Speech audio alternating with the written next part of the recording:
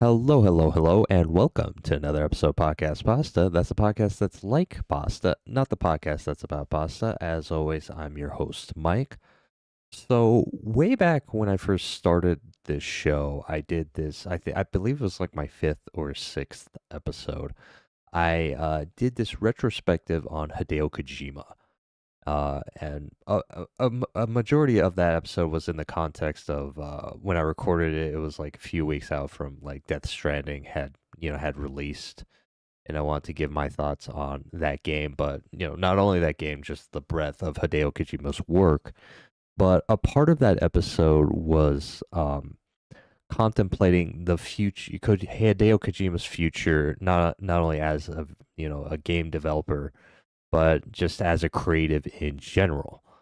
Um, but we are in the future now, and we now have a much better sense of what Hideo Kojima's future projects are going to be. So I figured it would be kind of fun to do a bit of a follow up to that previous episode and give my thoughts on if this is kind of what I wanted to see from Hideo Kojima, what I like about the future of his upcoming projects and what kind of I guess worries me in a sense. But I'll start in order in terms of like the projects that we know the most about going into like his more like in the far horizon. So the more immediate project that's going to come out from him is Death Stranding 2. Now, when he announced this, I was kind of surprised that we were getting like a sequel at all. Not because, Death Stranding isn't a popular game or anything like that, but because if you know anything about Hideo Kojima's story, he was tied for the longest. He was, I don't know if tied, yeah, he was kind of tied in doing like the Metal Gear Solid series, which spanned like years of his career, right? So I was kind of surprised that he wanted to be locked into, doing like another franchise like that with multiple games in a series. I thought that Death Stranding would just be like a one and done for him, and he would move on to like his other ideas. Um, but unless if it was always intended to be, unless if I missed something and it was always intended to be a series of games. Like I don't know if it's gonna go into like a trilogy. I don't know if it's planned that far out.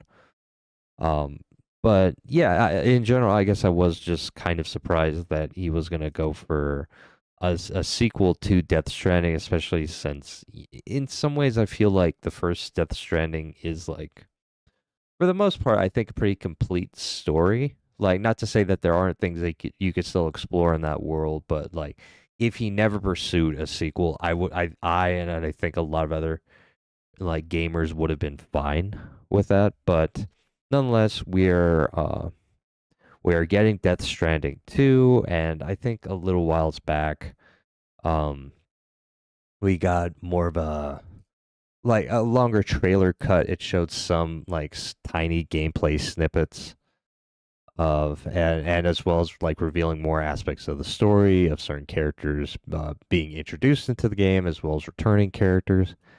And I'm not gonna lie, I am hyped. I mean, I did enjoy the first Death Stranding despite some of my criticisms of its writing. And I think with a sequel, like a lot of the problems that I had with how exposition heavy the first Death Stranding game is should be somewhat mediated because it's a sequel, so you don't have to. I imagine you don't have to explain as much. Like obviously, you'll have to explain like new elements you introduce, but hopefully it shouldn't be as bad. I think. Um, but no, like a lot of really cool moments in the trailer. I think the only kind of yeah, I guess I would say like criticism or like kind of point of confusion that I had is that I don't know if it's just me. Am I the only one that's surprised that they brought Higgs back? Not in a logical sense. Like I think within the context of the lore of Death Stranding, I don't think it's necessarily I don't think they ever said it was technically impossible. Okay, so for context, and this is gonna kind of go into spoilers. So if you haven't played the first Death Stranding game, I highly recommend it. I think it is an amazing game. But one of the kind of antagonists in the game, I wouldn't say he's like a central antagonist, but one of the like antagonists in the game is Troy Baker's character or Higgs, right? And all throughout the story, he like pops in every now and again to throw like a boss your way. Like he summons like these. I can't remember the terminology for like um, these creatures that he throws out at you in the context of Death Stranding. But event like you go through the game and it culminates in like a final scene where it's you and his character stranded on this beach, and you get kind of this fist fight reminiscent of Metal Gear Solid 4, and it was like kind of at least for me, and I think a lot of other gamers, a highlight moment in that game, because it's like the classic Kojima, the breakdown of philosophies where you can no longer argue your positions. It's just primal mano a mano fisticuffs, right? And it was yeah, like one of my favorite moments in that game. So I don't know if it feels like it's kind of cheapening it, cheapening that moment to be like, oh no, he survived it and he's back, right? Like, doesn't that kind of like, I mean, not to say that this isn't like a thing that has happened within like the umbra of Hideo Kojima's, what's the video game equivalent? Like you have filmography. I don't know what like the video game equivalent is. Gameography, or I don't know if that's a word. But within, his video game, like the storylines that he's told through his video games, like, this idea of like resurrection has been a theme in at least the Metal Gear Solid series for sure. Um, but yeah, I don't know, like to take like that moment. I that's why I also wonder if a sequel's supposed to be intended, or if like because I mean, again, we have to like play Death Stranding 2 to figure out like why Higgs is back in the story. Um, but I don't know. I just thought it kind of like it kind of weakens that moment to be like, oh no, he made it. That whole big fist fight you had with him, like. But I mean, who knows? Who knows? Maybe he'll have like a grander send off in Death Stranding 2. I mean, I gotta admit, like, my guy brain, it was cool to see him back with like the like death metal makeup and like the laser axe that could shoot lightning. Or like, yeah, that could like shoot lightning out of it. Like, I'm not gonna deny that is cool, but I'm just saying, like, I don't know. It just seems so weird to build up that like large moment in Death Stranding 1, and then like he's back. I just thought it was kind of weird. But other than that, I don't know how much was like you can necessarily glean from the gameplay. I mean, obviously it's going to use like a similar engine if for the movement and everything. I know in the Death Stranding director's cut, they introduced more combat elements to the game, so maybe Death Stranding 2 will be more action orientated. I'm not really sure. But yeah, I mean, I am looking forward to it, and I hope that just in general we could see more of a shift. Like I said this in like the first episode that I did, my main retrospective on Hideo Kojima, but I want him to kind of not be afraid, like just let details sit with the audience and not try to explain everything, to because I think like uncertainty in storytelling is a good thing. So I think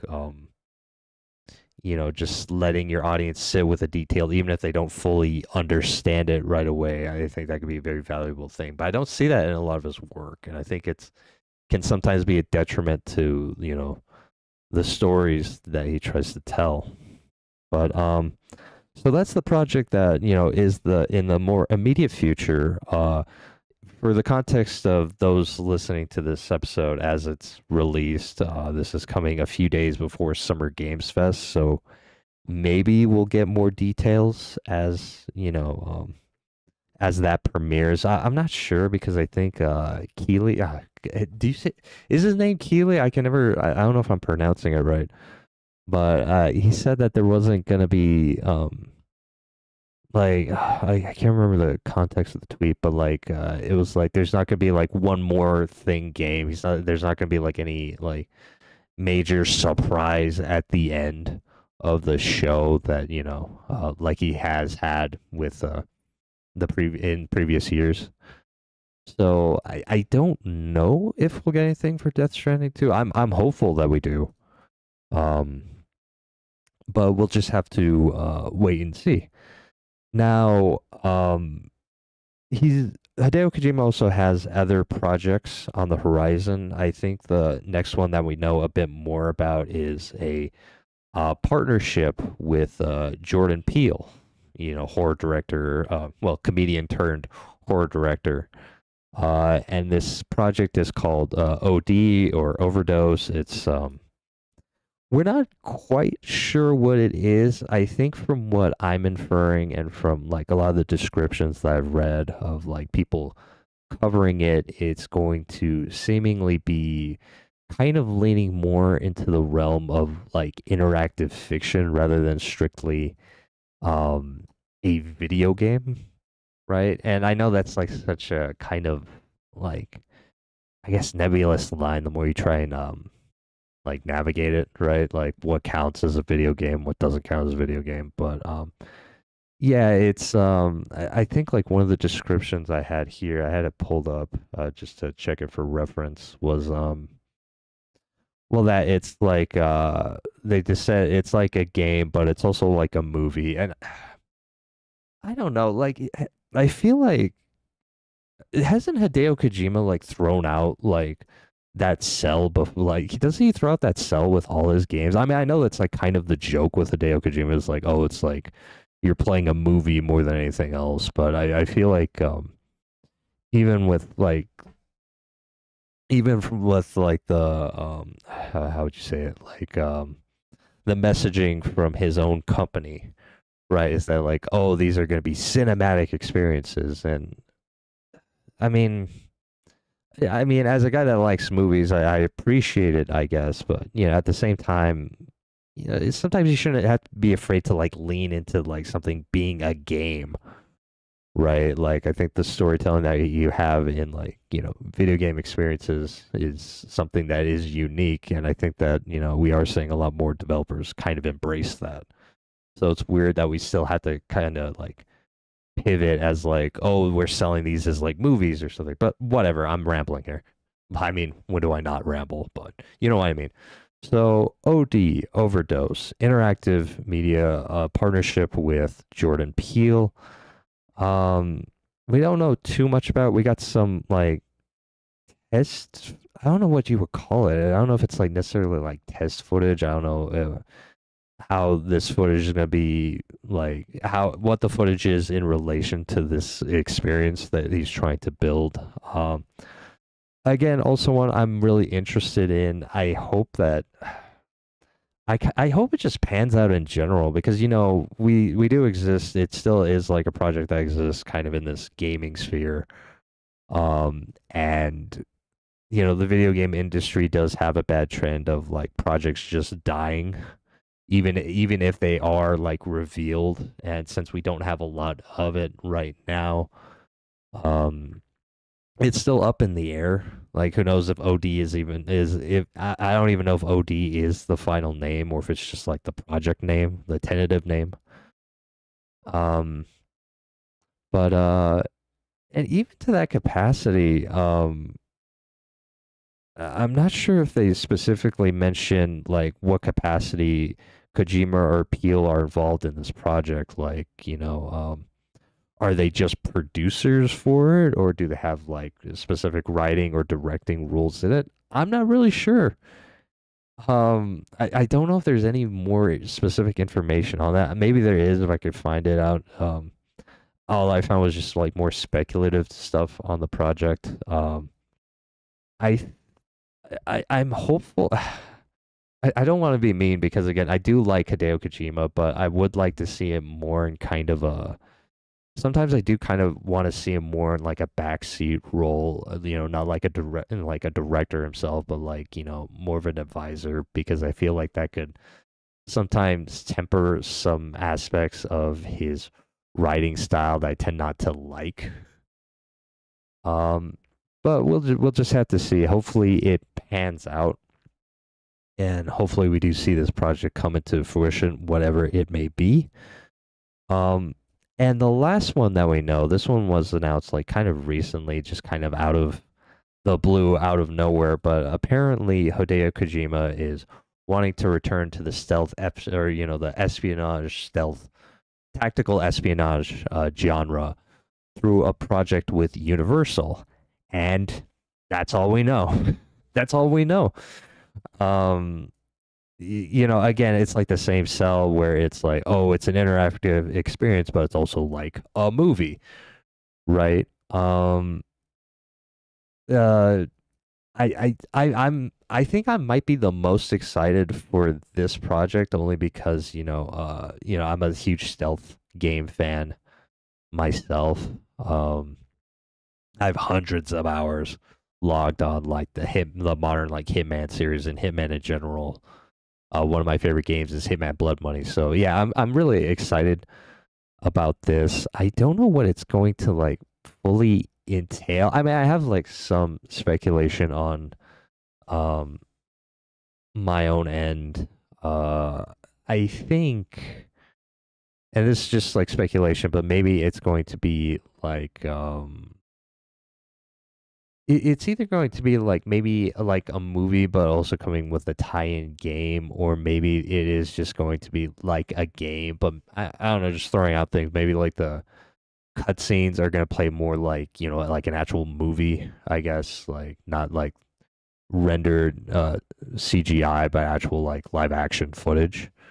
I, I mean, I don't. Who knows? It's Hideo Kojima. Again, we don't know if this project might span out. Although with the backing of Universal, it has a better chance. Not saying that it won't, completely fizzle out. Like even, I mean, nowadays, even having the backing of like a big studio isn't a guarantee that a project will release. See, like a lot of the canceled Warner Brothers projects, right? That never saw release. Um, But yeah, that's effectively what we know of the more recent projects coming out from him. I guess, I guess I have to ask myself now: is this what I wanted from Hideo Kojima? When I made the episode way back when, and I'm not sure because on one hand, back then I think I kind of speculated on, because there was like a few like tweets and stories really, that came out that oh he might want to pursue like actual filmmaking, right? Which I think was a prospect that also kind of interested me, especially since I think Hideo Kojima is a very good like scenario writer, like a moment writer, especially with his games. Like I remember moments in his games more so than I do like actual dialogue, except for like the really stupid lines, right? Like the real memeable lines. But so I guess I was curious about like like maybe like movies would work better as a medium for him. He definitely does have like a passion for it. And so I was on one hand I was kind of hoping that he would pursue like filmmaking, like more direct filmmaking, but at the same time, like I can't deny that he probably does have the most experience making like video games and interactive mediums. So maybe he's figuring like, oh, I gotta stick to my strengths at least for a while, and maybe for all we know, he might be pursuing a film in the background. We just don't know about it yet, or maybe one of these projects will evolve or alter into that. So it's up in the air. Either way, I am very, I think, optimistic about the future of Hideo Kojima. I want him to succeed. I do like how he's kind of ushered in like this movement of the auteur game developer. You know, where like way back in the past, I'm talking like Pac-Man era. Like most people didn't even know, like they didn't even use the real names for developers in the credits and stuff like that. So to be where we are now, and I think a lot of that in part is because of him as a creator. Um, What? I'm trying to think if there's anything else I wanted. Oh, I mean, I guess I might as well do it here. Like, whatever. It's a podcast pasta episode. Um, but I know there's like this kind of funny joke on like Twitter or X or whatever.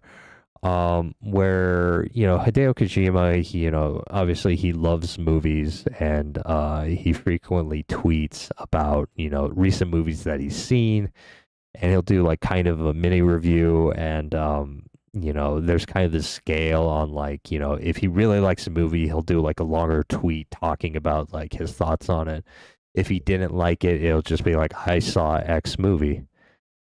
And it's funny and all, but at the same time, I mean, I don't know if this is just a difference in like, I guess, reviewing style. Again, I said in the past I don't like to consider myself a reviewer, but I think I just am. Um, because no, like to me, my philosophy is that even with bad art, there's always something interesting to like talk about, right?